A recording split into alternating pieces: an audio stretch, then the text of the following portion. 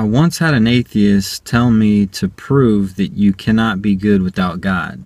I guess it's time for the moral argument again.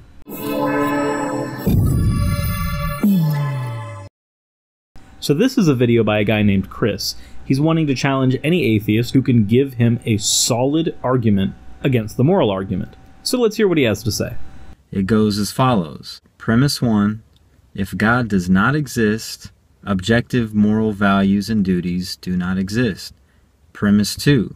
Objective moral values and duties do exist. Therefore, 3. God exists. That was a clean and concise summation of the moral argument, Chris. I'll let you finish your thoughts before unpacking this argument and offering my response. Oh, by the way, I'm also going to be linking some articles explaining altruism and some other points that I bring up throughout the video, so keep an eye on those if you get lost. This is a simple deductive argument for God's existence. If the premises are true, the conclusion follows logically and necessarily. The atheist, to my surprise, didn't try to refute either one of the premises. However, if one cannot refute either premise, the conclusion follows that God exists. Most of the time, I will find that atheists will agree with premise 2, that objective moral values and duties do exist. But they will disagree with premise 1, that you can have objective moral values and duties without God. The problem is, they're not able to tell me why. When they try, they generally use feelings and emotions, but feelings and emotions are not objective. Or I've seen them use things such as health and well-being. But then again, that's weak because it presupposes that we ought to be concerned with health or well-being. I have not seen any atheist ever effectively refute premise 1. So here is the purpose of this video. For those that believe that objective moral values and duties do exist but don't believe in God, I want to hear from you. Please don't tell me you're about to exclude moral relativists. This does not concern those who don't believe in objective moral values and duties. And there it is. I'm going to respond to the video, but I think it's entirely unfair to exclude somebody with a point of view simply because you don't like or agree with it.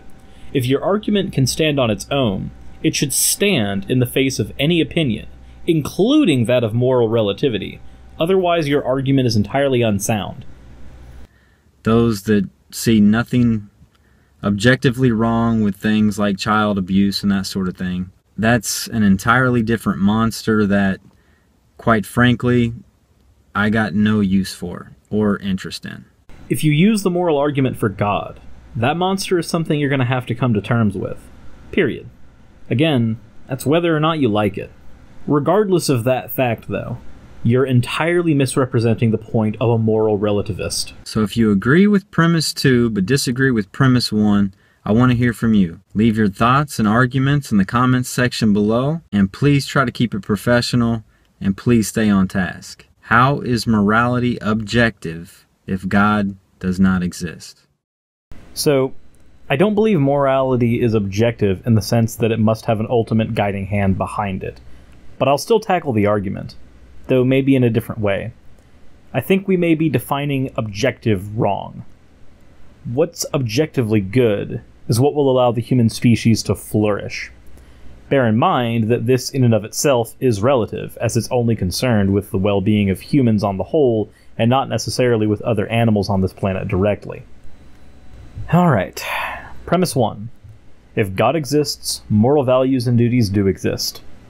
Well, there's a few problems to unpack here already. Firstly, who's to say that objective morals aren't sharded out by a unicorn bouncing between the moon and Saturn? It sounds like nonsense, but that's exactly what it sounds like to me when you replace that unicorn with God. There's no argument that proves that God represents any kind of goodness. And if we're talking about the Judeo-Christian God, or the Muslim God, I hope you don't glean your moral values from their holy books. What if this hypothetical God is evil?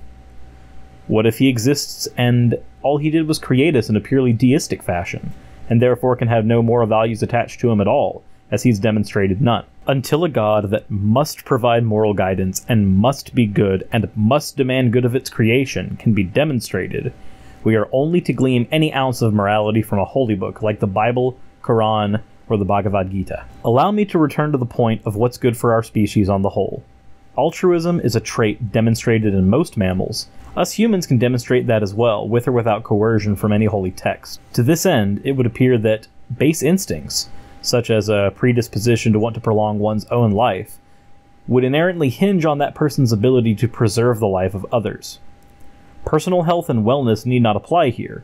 Only concerning oneself with oneself is a level of solipsism I can't understand and refuse to relate to. If every person wants the human species to propagate, not murdering a person a day would probably be in our best interest. If we don't want to be stolen from, not stealing from others is a demonstration on what we would want on ourselves, and is obviously, again, in our best interest. I covered a topic like this in my last video with a reference to a hypothetical evil Philip. If 1% of the population murdered one person per day, ignoring those who think as they do, until there are no non-murderers left, the human species would cease to exist in a matter of 100 days. If we, as a species, are to propagate and survive, which would be our evolutionary drive, the idea of you scratch my back and I scratch yours is the least we can do to allow that to happen. So, objectively speaking, I would propose that a moral is nothing more than an abstract term that equates to species-wide altruism that we can find in literally any other species. God need not apply here. On to premise 2. As I stated, I don't believe in objective morals such that they are classically defined. I rather believe morals are entirely relative. Culture to culture, country to country, we see different things portrayed as objectively right or wrong.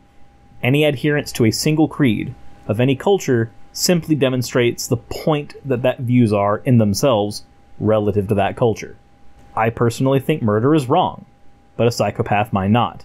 Our values are relative to ourselves, but only one of these sets of values can feasibly help our species continue on.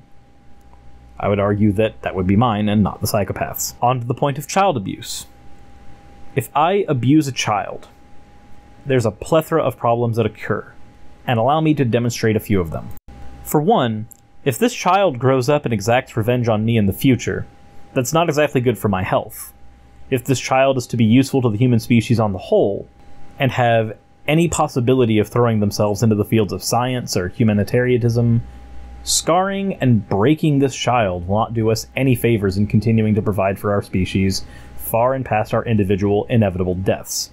Any blind ignorance to the concept of the next generation's flourishing is exactly the demonstrably damning solipsism that leads a psychopath to kill.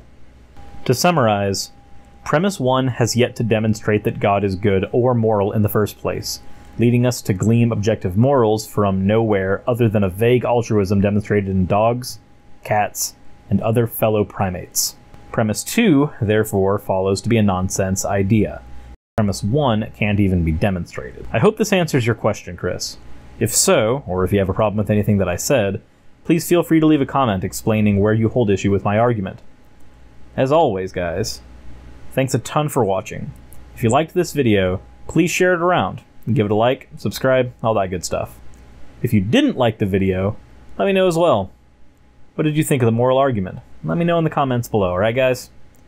As always, see you guys later. Thanks for watching.